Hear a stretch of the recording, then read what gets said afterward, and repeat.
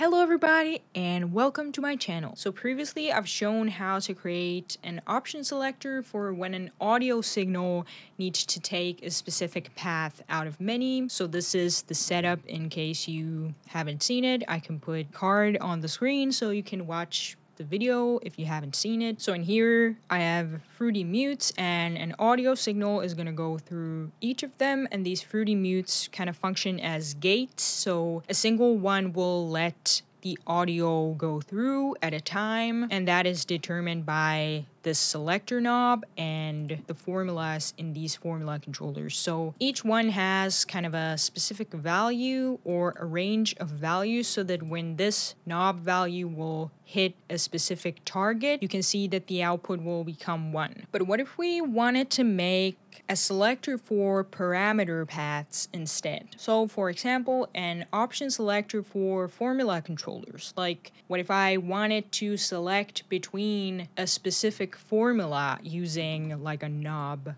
on the surface? So I have this example here, and this is like something that people would probably first think of when they would try to make something like this, but it's not going to work in all situations, and I'm going to explain why in a moment. But the idea here is that I want to control the mod X knob of this citrus based on what I've selected here, so very similar to the audio selector thing. But then in here, in each formula controller, I'm going to apply a different kind of formula. So I have this peak controller where I'm outputting a saw wave, and that is connected to the B parameter of all of these formula controllers. And then I have this case statement that if this option is selected, I'm going to apply a specific kind of formula or a function to whatever is coming out of this peak controller. So in the first option, I'm just outputting the saw as is. In the second option, I'm putting it through a sine function. In my third option, I'm doing a round function, which will transform it into a square. And then in the final option, I have this tension function. So I'm just making this random shape. Like, it doesn't really matter what the shapes are right now. I just want to demonstrate that they're all different, and I want to select in between, like which one I want to use. So in this setup, this will actually work just fine, like by just connecting all of the formula controllers to the same input parameter of citrus. Here we can see that if the first option is selected, this will output a saw wave, and when I go into the citrus, we can see that the parameter X is doing a saw motion.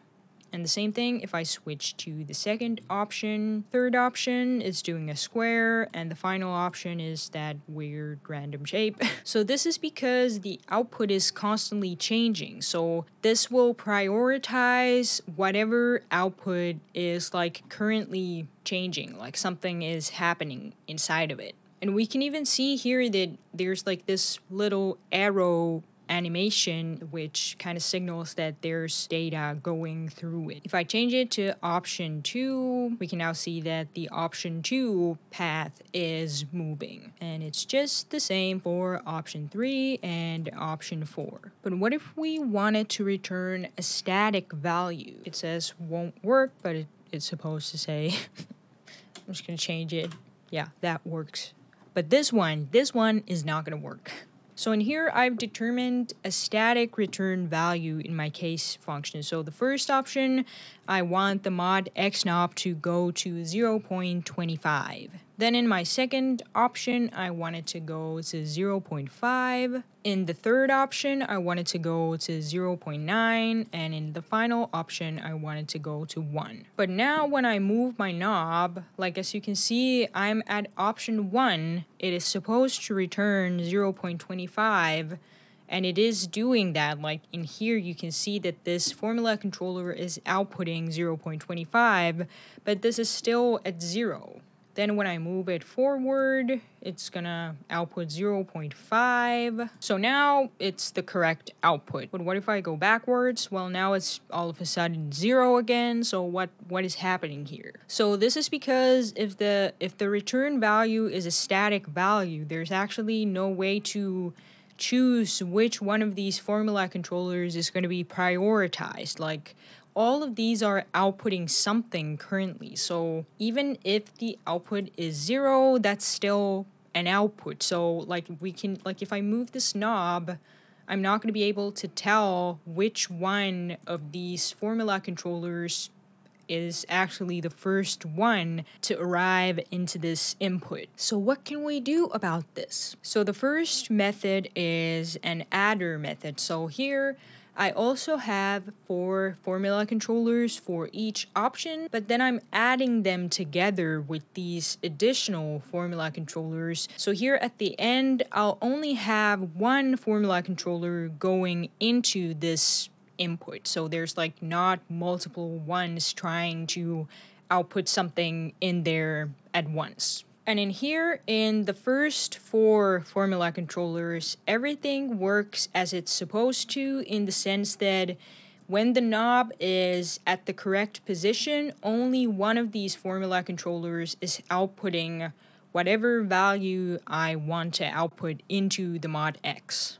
So what's going to happen in the adders is that when I'm doing a sum, the only thing that'll get through is always going to be the option that is selected, because it's always going to be adding something with 0. And now I have the option 4 selected, by the way. So now we're going to go into this other adder. So in here, I've connected the outputs of these 2 first adders. So in this one, we're outputting option 4 because option 4 is selected, and we're just trying to add 0 onto that. So that basically just means that it has no effect. So it doesn't matter that this is 0 because we're doing addition. But then I also have another method which only involves 1 formula controller. So in here it works exactly the same way. So how could I make it so that it's only 1 formula controller? So in this method, I've basically just crammed all the addition inside of a single instance of a formula controller.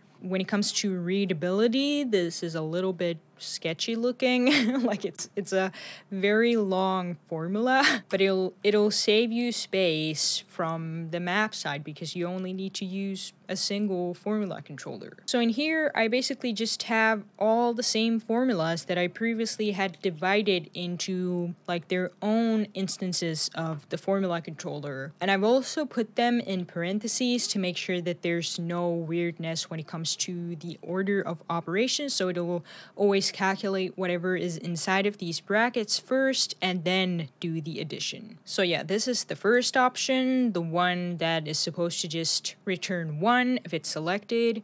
And this is the second option, which is supposed to be the sine shape, and these are the wrong way around. So now it's the right way around.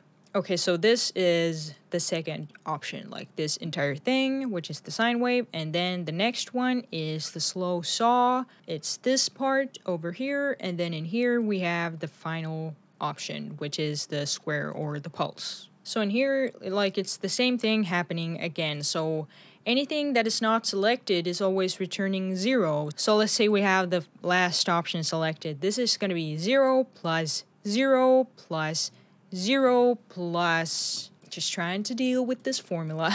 Okay, so 0 plus 0 plus 0 plus finally this one, because this will be returning the function. I hope it helps you out in your projects, and like this video if you thought it was interesting, and subscribe to my channel if you want to see more Patcher formula controller tutorial stuff. And yeah, I'll see you in the next video.